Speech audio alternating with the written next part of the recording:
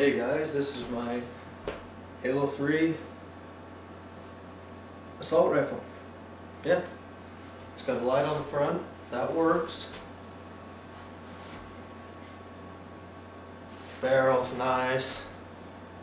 Full scale, solid plastic. I custom painted this. I got it in a 2-part polyurethane, white plastic, 2 parts.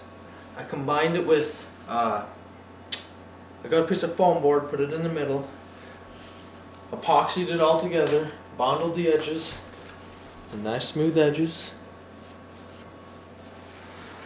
did custom battle tear to it. Thing weighs about 9 to 11 pounds.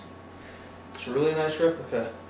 For the ammo counter, I couldn't afford to go all expensive, so yeah.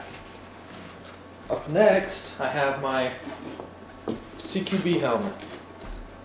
This is a custom made Pepakura, fiberglass inside, bonded outside. I painted this steel and yellow so I could see where I needed to do touch-ups.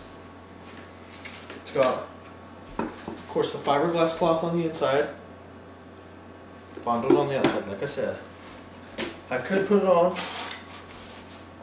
but I don't want to because of the hard fiberglass inside. I also plan on buying the Geek with the Guns rocket launcher, but that's why I'm posting this video. He might want to do a trade, so